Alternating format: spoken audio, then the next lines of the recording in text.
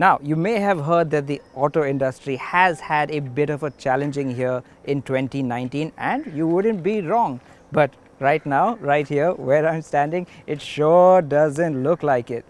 That's right, we're back to celebrate all the great new cars launched in the year gone by. Welcome everybody to the 2020 Autocar Awards, presented by Reliance General Insurance, partnered with the Times Network, powered by Pure for Sure by Bharat Petroleum, with tire partner Apollo Tires and technology partner Orbitsys.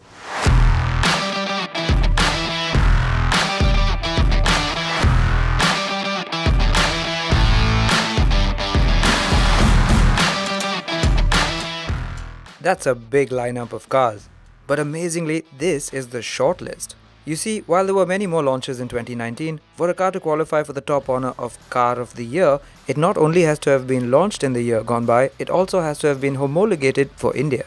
And if an old model has been facelifted or updated, it only makes the cut if it has been given significant powertrain, interior and sheet metal changes. And of course, these cars will not be directly compared to one another, but instead judged on their individual fitness for purpose. Now, not just anyone on the Autocar India team can pick the Car of the Year. It's up to our jury of experts who have stayed consistent since the start. So, let's meet them. Manvendra Singh Barwani, India's foremost automotive historian. Naren Karthikeyan, the fastest Indian. Gaurav Gill, India's #1 rally driver.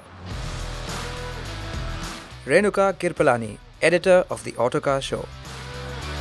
Shapur Kotwal, Editor-in-Chief, Autocar India. Hormaz Sorabji, Editor, Autocar India. With so many cars to get through, the jurors wasted no time in hopping right in and checking the contenders out. Starting with the hatchbacks. Refresh Squid actually looks a lot nicer. The interiors also have a few more features that give it that little bit extra. But I think when you compare it to others in its class, the interior quality doesn't quite match up there. As we all know that Renault has been in India for quite some time now. A little bit of it has been struggling, but I think this is one of the cars that has made its mark in India for Renault. Yeah, I think clearly this is a car that's been designed inside out, so the space inside has been given priority, but as a result the proportions have definitely gone for a toss. Styling is not the strength of this car. What is that lovely, smooth 1 litre 3-cylinder petrol. It's easily amongst the best in its class, and there's plenty of space in the back. People looking for an entry-level car, this makes a lot of sense. It's sensible, it's spacious, it's efficient.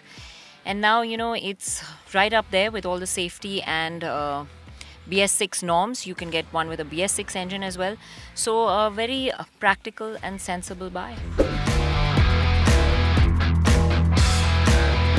Very well rounded, gives you a lot, again very high on features, high on space.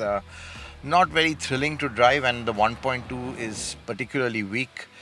But otherwise, as an everyday car, as a family runabout, a small hatchback, it's very well conceived. I think, ride quality has improved. The way it handles has improved.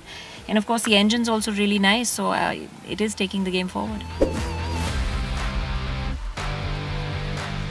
So in the spirit of bonhomie and joint venture, this is the Maruti Baleno, the Toyota version of it, of course the Glanza. But this one is interesting. It's got the dual jet engine and the hybrid system with the lithium-ion battery under the seat. So greater efficiency, a bit more performance from that dual jet engine. And yeah, for now this car is a bit cheaper as well. While hatchbacks rule the roost in India, the family hauler, that is the MPV, was also represented this year. Yeah, I think what's taken me completely by surprise is the packaging. It's really miraculous how much space they managed to get in here with 3 rows of seats and under sub 4 meters.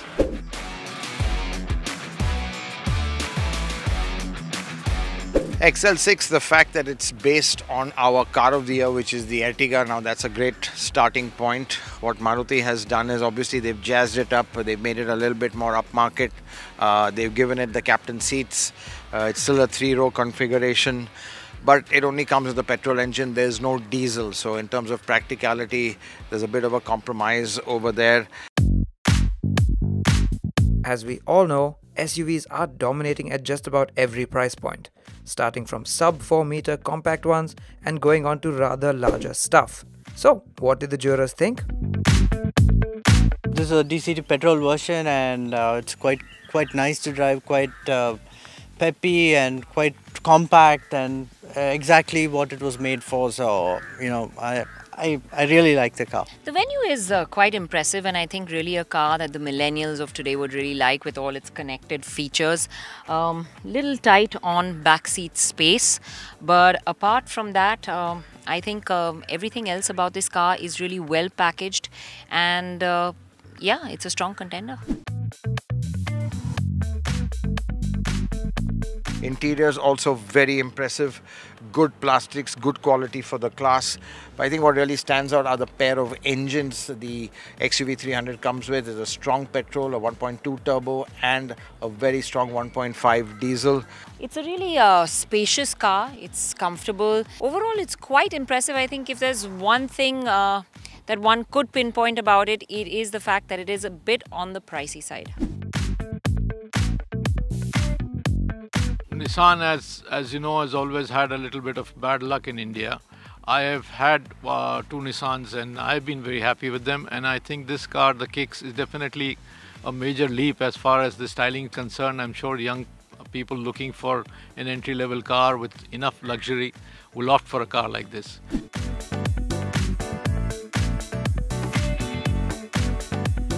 It's got a great engine. This particular model is petrol, and it's got the right amount of torque and the response. Well, you can understand when you drive this car why the customers, flocking for it. There's a lot of interest in the market. They're selling, 14,000 odd vehicles a month. So what the Indian public really would like to see, it's all packaged in this car. Hard to fault this car for the money. It is just represents outstanding value. It's fully kitted out, wide range of options, wide range of powertrains. I mean, Kia has carpet bombed this segment, given a real quality product for the price. It drives well, it's spacious. Whether you talk about performance, whether you talk about quality, whether you talk about the features that come for it, whether it's the comfort, the ride quality, I just couldn't fault it. And it was one of those cars that really stands out from the crowd. It's probably in its class the most robust, nice suspension for bad roads, and it has that solid feel that permeates the whole car. In other areas, it's not as refined, maybe slightly rough around the edges in some places. It has given a Tata car an image, thanks to JLR, of a higher category than what it actually is. Of course, the underpinnings of the L550, it's a Land Rover platform, the Discovery platform, so you can see a lot of resemblance from the Discovery Sport. In fact, it drives a lot better than the Discovery Sport, and so it's adapted for Indian conditions and so on. It doesn't have that perhaps ultimate finesse, and dynamically also a little bit weak. But I think for the everyday buyer, this car, the comfort, especially the back seat, which is super comfortable, probably seals the deal, and that's why it's hugely popular. I'm pleasantly surprised about the fit and feel of the car, and the finish of the car is pretty good, looking to the price range that it is competing it.